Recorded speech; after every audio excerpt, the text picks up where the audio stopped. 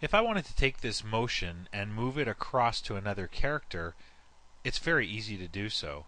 All that's required is that both models, both characters, have the tag template structure and the CDK glue and map. To demonstrate this, I'm going to pull in the primitive character XSI Man Armored. Now, this guy has an additional weapon that we don't really need, so I'm actually just going to blow that away. Just grab the gun and delete it, as well as the gun control. An XSI Man, if we just zip up Mulcore here, contains its own tag template structure. So with two tag template structures in place on Man and on Mulcore, we can move the animation easily from one character to the next. Under the motor drop-down menu, I'm going to run the rig to rig option, which brings in a property page into the scene. You can see at the bottom here we have our rig to rig PPG, and all that's required is for us to pick both characters. So the source model is the Mulcore character, which I'll pick. Just grab anything on the Mulcore character to grab the model, and then the target, XSI Man. And I actually just grabbed the pole vector of Mulcore, so I'll grab, there we go, grab the correct character.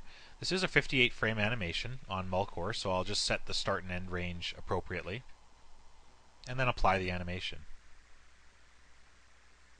The curves get processed, the map is looked up, and in short order, we have our animation mapped out for us.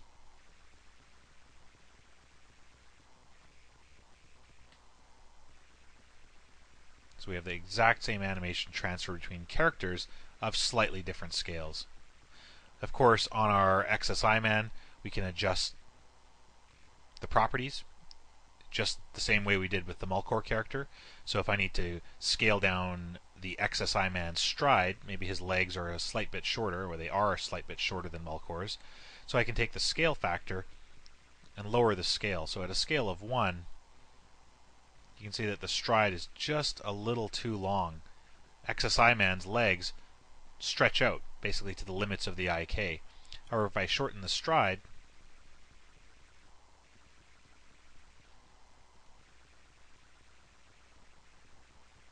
we can see that the legs retarget perfectly.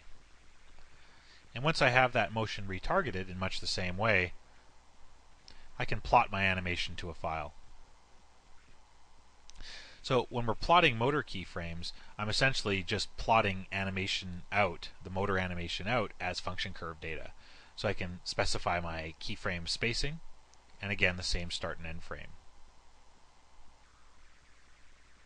So we're calculating the local transforms on the bones and on the controls now.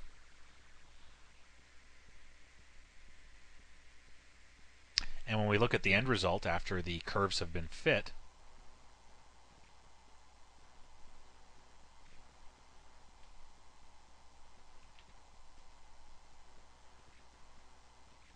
we get all of that animation moved on over to our XSI Man. If I can just find him, there it is.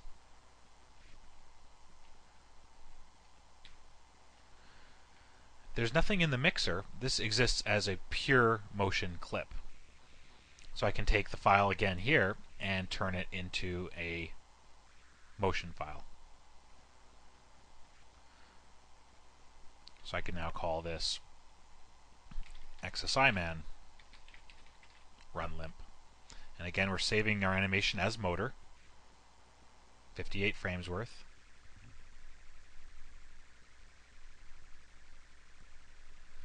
And just to show how this works, after I've adjusted the scale on my character, on the man character, we'll take this file and reapply it to a clean version.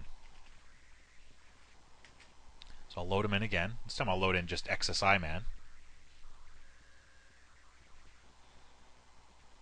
And I'll load the motor file onto him. Load motion.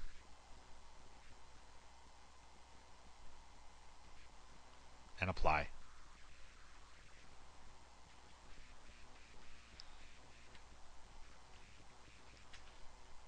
If I drag the file, again, you can see that the animation just works. The stride length has been shortened to account for XSI man's shorter stature. And of course we can go in and adjust once again.